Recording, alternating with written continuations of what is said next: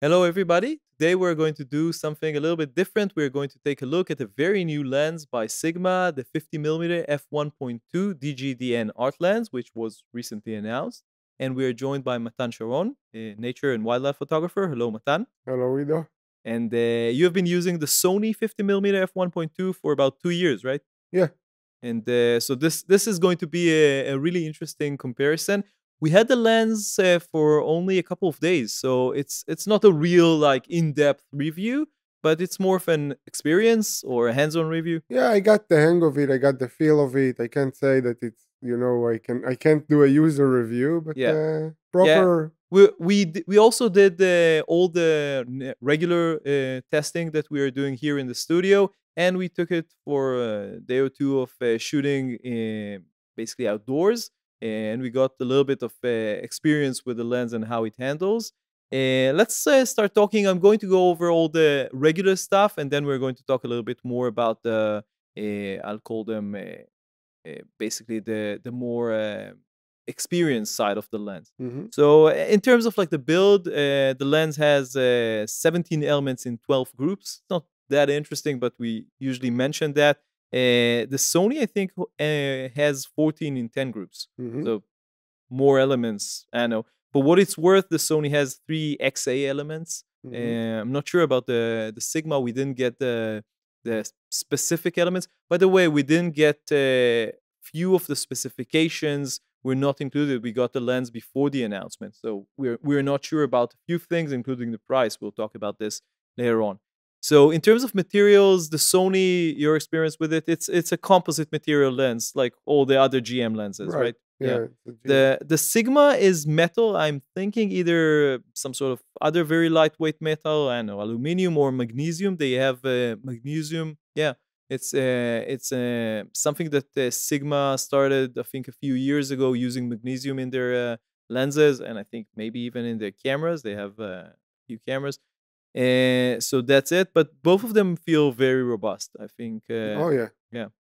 You've been using your 50mm all over the place. So Yeah, yeah. I had my lens with me everywhere. yeah. So Uh, it's Matan is being has been in. Yeah, we in talked the about road. it in a different video, but you've been in volcanoes in Iceland and safaris in Africa and the Dead Sea here in Israel and all sorts of places that really stretch out the gear to the max. Yeah, I know it's a common thought of people that 50 millimeter lenses are only So good for portraits, but no, you can do landscape and anything. Yeah. I'm using mine for landscapes. I'm using mine for woodlands, forests, and I love it. Yeah. Absolutely. I wouldn't shoot birds with it. I mean, if you have something very, very close to you, maybe. But you yeah, can for other things, you can for throw it sure. at the bird so it flies. So that's in terms of the materials. An interesting point: both lenses have very clear elements. When you shake them, that's something strange that I noticed. Both the Sony 50 and the Sigma, if you shake them, you feel an element moving inside the lens. True, I feel Yeah, it with the it's same. it's kind of strange. I know it's not a problem. It's just curiosity. So in terms of size and weight, I measured and weighted both lenses. So they're I think quite compact for 1.2 mil f 1.2 lenses, Hmm. relatively both of them. The Sigma is a tiny bit longer. It's I think I mentioned that about 12 centimeters or 4.5 inches, where the Sony is 11.5 centimeters or about I'd say just about also about 4.5. It's a little bit shorter, basically. Oddly enough, I could see it with my eyes. I mean, Yeah. I No, but could. the difference is not that big. No, it's not. The bigger difference, I think, and we'll talk about this, is with the hoods. The hoods make the Sigma a little bit larger, Hmm. but the lens itself is very marginally longer. Hmm. Now, in terms of weight, and that's interesting. I think there is about, I would say, 50-gram difference in favor of the Sigma. The Sigma is actually lighter by about 50 grams. So the Sony is about 800 grams, and the Sigma is about 750, a little bit more depending on if you're weighting it with the caps or without. Hmm. It's not a big difference, and both lenses are not super heavy for what they are, I think. And now, in terms of the rings, that there is, I would say, pretty big difference between the two lenses here. The Sony, the ring is very, I wouldn't call it loose, but it's not very tight. The aperture or Yeah, both? The no, aperture ring? the focus ring. The focus. The focus ring is very easy to turn. On the Sigma, you have a lot more resistance. Now, I know you can tell me we tested. I used your lens basically. Your lens, if do you remember when you started using it? Did you have more resistance, or it was like that the whole time? That's how it came. The That's how it house. came. Okay. So the Sigma, so you will know, and the viewers, the Sigma is much more. Stiff. Yeah, exactly. It's not a bad thing necessarily. It's just different. I think you need to be a little bit more careful with the Sony, so not to turn it by accident. But did it I've, ever happen to you? no, Mm. it did happen to me that the aperture ring Oh yeah, got out of auto, and I was ready to shoot, and and you saw that it took me the a second. exposure was not correct. Yeah, and then it takes you a second or two to understand that it moved, Yeah. and you gotta put it back. And that's an important difference because the Sigma has a focus, or not a focus, an aperture or iris, whatever you want to call it, a lock, which the Mm-hmm. Sony lacks. By the Mm-hmm. way, the new Sony, I think 50mm f1.4, it was announced, I think, last year, does have a focus lock or iris, not focus, iris lock, Mm-hmm. which is nice. Yep. But the 1.2 doesn't. So Mm-hmm. that's a point for the Sigma. So that's the difference. The Sigma also has, I think, thicker both focus and aperture rings. For Mm-hmm. what it's worth, it's a little bit more convenient, but it's not a big deal.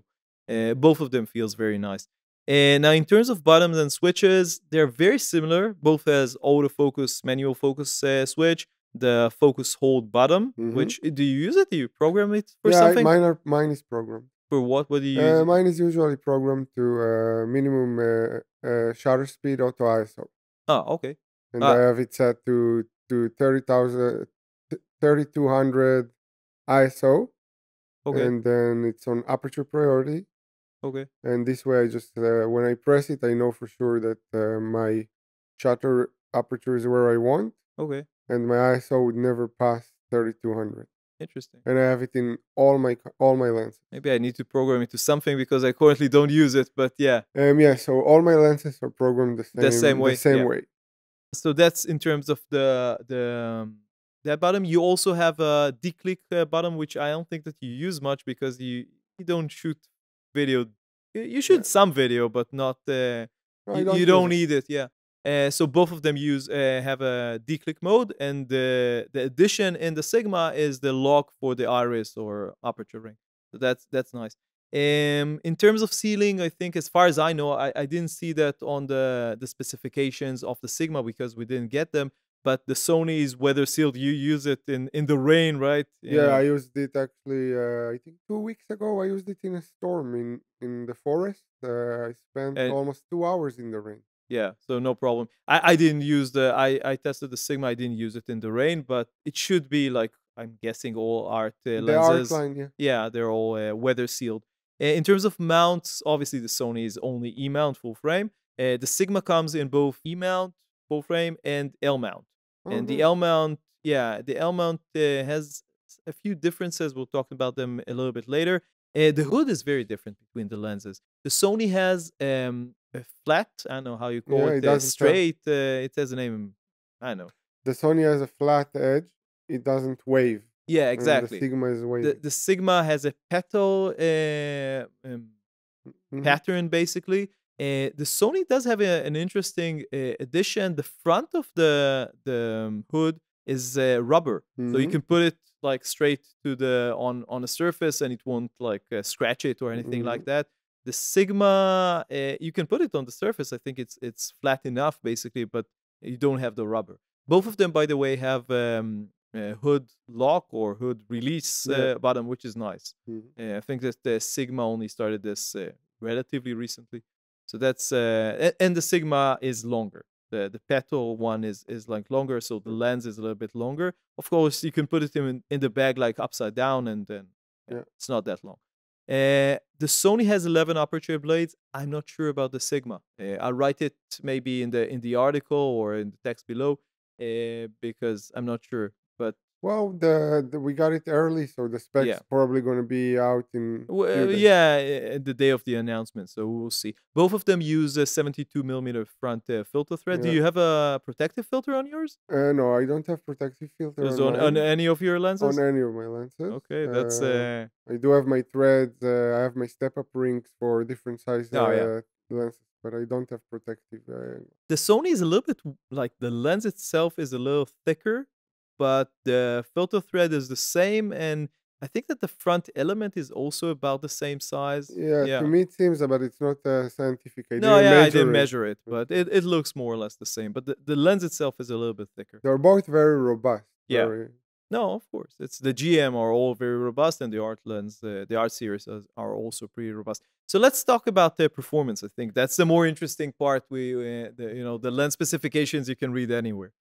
So in terms of, let's start with focus. And I did a test. You didn't see me doing this. It was like a couple of days ago, but I basically tested what happens when you manually focus the lens. If you can do that's for video mostly. If it's repeatable, so if you're turning into a specific position and then you get back, will the lens go back to the same position? Because all these lenses are fly-by-wire mechanism. So surprisingly, the all Sigma lenses, as far as I know, don't have this capability. So they don't get back to the same position. But I was actually thinking that the Sony does, and it didn't. So both of them don't have a repeatable focus in manual focus changes, basically. So it is what it is. If you shot some video with it in the past, Yeah, I did some yeah, videos. no, the autofocus is great for Yeah. the Sony. Yeah, we are actually shooting video with. I think that I'm on the Sigma and you're on the Sony. Right. So The that is surprise. yeah. So that's going to be like an interesting test for both lenses in terms of like how they autofocus. It's not like a very difficult. We're not moving that much, but still, Right. if there are any jumps or anything in the video, that then you're going to see it. So that's in terms of video. Now let's talk about the stills. That's more interesting. And we tested it on the A1, Hmm. and that was kind of surprising. We did a running test. Like I ran into the lens Hmm. in like forward basically, and like in high, like 30 Yeah. frames per 20, 30 frames per Well, the second. Sigma is limited, of Ah, yeah, course, that's by very important to Sony. say. The Sigma is limited on the Sony to 15 frames per second, Right. like all third-party lenses on Sony bodies, which Right. is a shame. But talk to Sony about that. And what did you get? All right. So with the Sigma, I missed a lot of shots. Fortunately, Yeah, I was very out surprised. of let's say like 10 more or less, how many you were in Uh, focus? I want to say I missed at the beginning. I thought it's 50-50, and I did everything I could to like position Like at myself best, you better. got like 7 out of 10. So I'd say yes. So I'd say 7 out of 10 was the best I've got. Yeah, but it can actually be lower. I in some cases got like 6 out of 10 or 5 even out of 10. Right. Some of the bursts Yeah, were. yeah. So the Sony, on the other hand, we tested I it. I'm happy we did the test because the Yeah, Sony actually yeah, didn't it miss. performed fantastically. I Like had 10 out of 10 yeah, it was great. on multiple occasions. Yeah. Um, So I'm thinking that this is, we'll talk about this in the conclusion, but to me, this is the biggest difference. Like the ability to track fast moving subjects. I don't think that any third party lens is really capable of being like on par with Sony in this one. yeah, from my experience, they don't. Yeah. I think that this is Possibly, the only part where Sigma, I'm not sure about Tamron, but Sigma for sure is lagging behind Sony is in this sort of autofocus. yeah. Uh, It's not just regular autofocus, because if you're no, shooting like tracking. yeah, tracking, it's not just even tracking, it's tracking fast moving subjects. Yeah, so that's something I actually wanted to talk about. The way we tested it is you running towards the camera. Yeah, it's a very difficult And that's a lens that people use, let's say, in a studio setup where there is a yeah. model and you move around. Well, it might perform Yeah, I better. wouldn't say that this. Yeah, we'll talk about this I in the would like to conclusion. to Yeah, test it more, but I believe it could perform better on a different Yeah, setup. on less like slower moving subjects and subjects which are not moving towards the camera that fast. Right. Yeah, but you still see the difference to the Sony. It's not like the Sony wasn't able to perform in this way. That's So correct. that's in terms of the autofocus, but in general, I would say that the autofocus was pretty good. Like I shot with it like stills of either like people or like portraits or a lot of flowers and stuff Mm-hmm. like that. Mm-hmm. Works very well. Mm-hmm. So for regular shooting, I would say it's not really a problem. Mm-hmm. So that's in terms of the focusing. Let's talk about the image stabilization. Obviously, we always mention this, but both lenses don't have built-in image stabilization. So for what it's worth, in terms of sharpness, and that's a test that we did here in the studio. We Mm-hmm. were, I think that you Surprise! specifically were kind of surprised, right? I was surprised. Yeah. The Sigma is sharper. Now, in the center, and I looked at the images after we did that, I looked at the images on the computer. The Sigma was a little bit sharper, wide open in the center, but the big surprise was in the corners. I was surprised. Yeah. It The caught me off guard. corners of the Sigma were significantly sharper at f1.2. And I would say that the Sony catched up or were able to go up like at f. I wrote it down. I think it was like I don't know, like F4, something like that. Yeah, F between F2 and F2.8 and uh, F4. yeah, at f2. And even at that, it wasn't as sharp at the corners as Yeah, a Sigma. at So it's a f2.8. surprise. At f2.8, it wasn't as sharper. Yeah. Yeah. Now, the to be completely honest, if you're using it for portraits, not sure how important the corners are, and the center is very close. Um, So, it's not too much of a big deal to me at least, but you're shooting like landscape and other stuff with I it. actually had that's an interesting story with the Sony. Last year, we had a donation event for rescued birds, Okay. and some of the falconeers brought their birds, so the visitors could see them and interact with them. So we got to be really close to Oh, the so you birds. saw a bird all across the frame? Right. So I used my 50mm at f1.2 just to show my friend something, and I took the picture. When you focus in the eyes and the nose is out of focus, Yeah. the picture doesn't look so good. Yeah. So in those situations, sometimes you just want to stop it up. You Yeah. just, Or stop down yeah, basically. stop Yeah. stop down so you Yeah, can. usually you don't shoot landscape at f1.2. It's not, Right. it's shoot at f5.6, 8, 11, whatever. Yeah, I Yeah. find my lens the sharpest is somewhere there at f8. Yeah, I think I told you this before, but on a different occasion. But with faster lenses, you would realize that they are sharper. Let's say 1.2 is very extreme, but even f1.4, it's not like the maximum sharpness is usually not at f8, but much lower, like about 2 stops more or less. That's the rule of thumb Mm-hmm. compared to the widest that the lens will go. So if it's 1.4, it will be like I don't know, f2.8, f4, something like that. That's why the Sigma caught me off guard because it was Yeah, it sharp was very sharp, at wide open. at 1.2 at Yeah, the corner, yeah. and It's it caught me off guard. yeah, it's very surprising. So that's in terms of the sharpness. Let's talk about some other things. We also tested the close-up sharpness again. I think that they're pretty much the same. Again, I think the Sigma is a little bit sharper, but it's not. None of them are like really close-up lenses. But the Sony's, I think both the official minimum focusing distance, I think of both of them is about 40 centimeters. But I the think the Sigma is a little less. this exactly. So even if the official one is the same as the Sony, in practice I had to get the Sigma a few centimeters closer to the target to really reach like minimum focus distance with when shooting in manual focus. Mm-hmm. So that's important. The maximum magnification of the Sony is 1 to 5.8. I'm not sure about the Sigma. So it's probably a little bit better. So because it can focus closer, I'm guessing. In terms of, I did a test for breathing. So in the test, basically what I discovered is that obviously the Sony cameras that support breathing compensation, Yes. they don't have any breathing.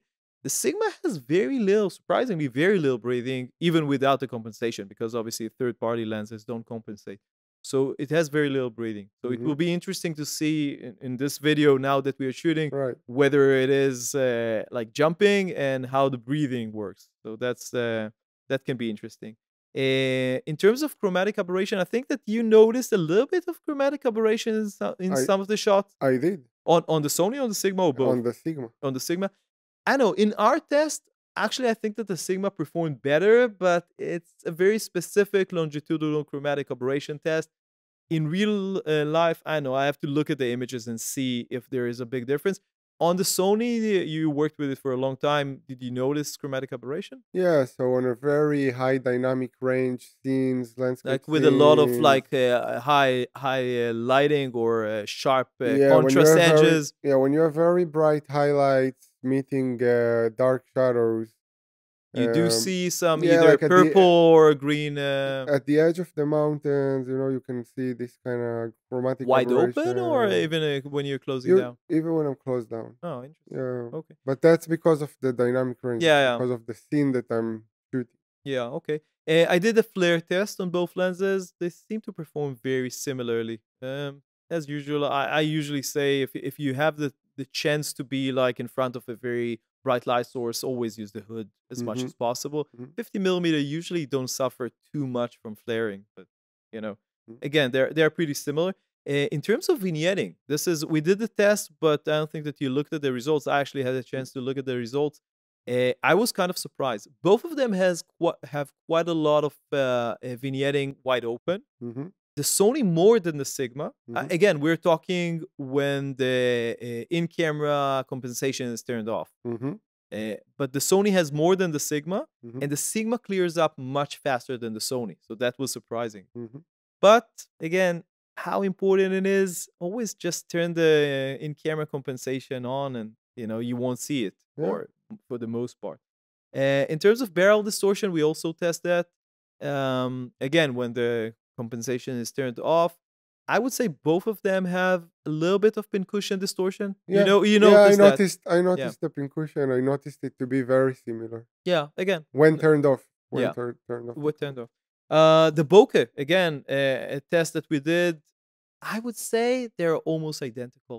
The center wide open, the center bokeh balls seems clear on both lenses and round for the most part. When you get a little bit away from the center, you start seeing like the oval cat eye sort Mm-hmm. of shaped circles.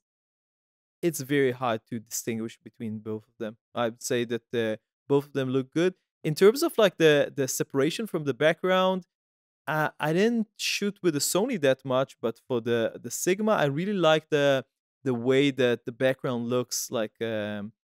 It's sort of a little bit circular. I know The that's light bokeh? it's like the background, how the background shape looks when it's out of Mm. focus. That's Mm. what I'm talking about. It looks very nice. That's the only thing I can say.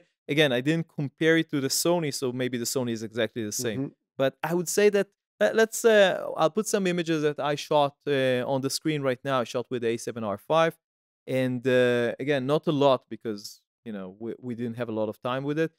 But I think that we can already go to some conclusions about the lenses.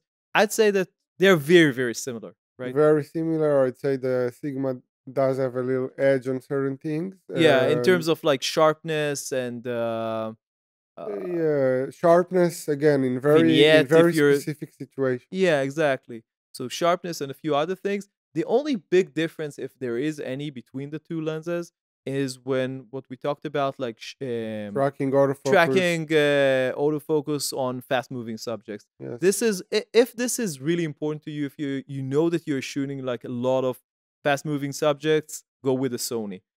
I If agree. on the other hand you're okay with like you want a slightly sharper lens on the edges and you're shooting mostly, I'm not sure why buy this lens just for like landscapes, because you No, can buy a slower lens for that. You don't right. need to pay that much. But if you're shooting portraits and landscapes and you want one lens, then maybe the Sigma is the better option. And for portraits, if they're not moving very fast, I would say that the Sigma is good enough in terms of like nailing the focus. Yes. Yeah. In again, it's not a sports lens, Yeah, for but sure. it does the work. It's sharp. It Yeah, it's passed the test. I was surprised, like I yeah, said. So yeah.